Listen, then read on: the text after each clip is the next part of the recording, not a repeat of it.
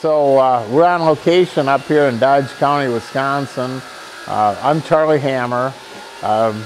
We've worked with strip till and over the years, and I farm with my partner, Nancy Kevazanjian, my wife, so it's Hammer Kevazanjian Farms. And right now we're up here taking a look what our modification is going to be on our strip till bar. What we did is we reinforced the 7x7 mainframe with a 5x5 tube inside the 7x7 welded in. We notched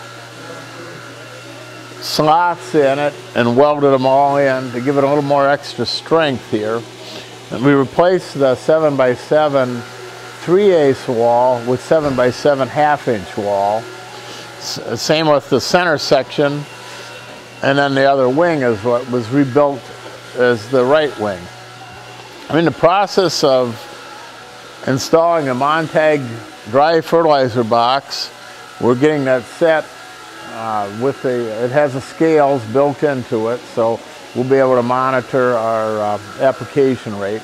In the process then, with the unit, we're putting Orthman strip till units with the spring coulter package on it. That's a double coulter, offset, running about 4 inches apart. We'll be installing dry fertilizer, 2.5-inch dry fertilizer hoses to every row, and running a diffuser on it, and setting that up for spring application, which this unit's going to be. We'll be doing a purpose is dual. It's freshening up, aerating out a strip for our crop, and then also a fertility program is going on at the same time. Now, what we did do was run a strip till bar in fall. So basically what we're going to be doing is freshening up the strip. Hopefully we're going to generate some heat units in that strip, more than where the residue would be, and get our crop off to a better start. We're probably trying to search out here and come up with the perfect unit. We have not done that yet. We think that the Orthman units are going to come close to what we're looking for, and they possibly will even exceed our expectations. So we're basically taking a toolbar, modifying it, building it up to specifications that we can use a heavier strip till unit in spring.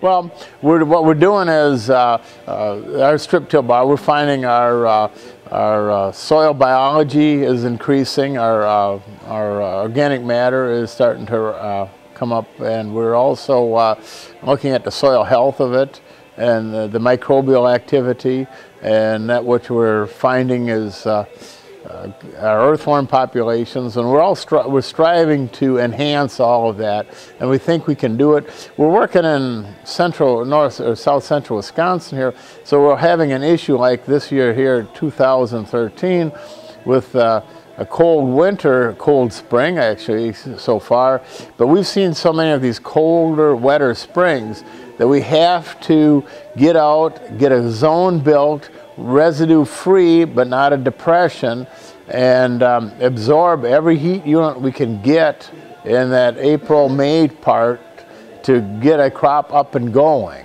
Our target goal is to have a good stand and have a potential for a good yield.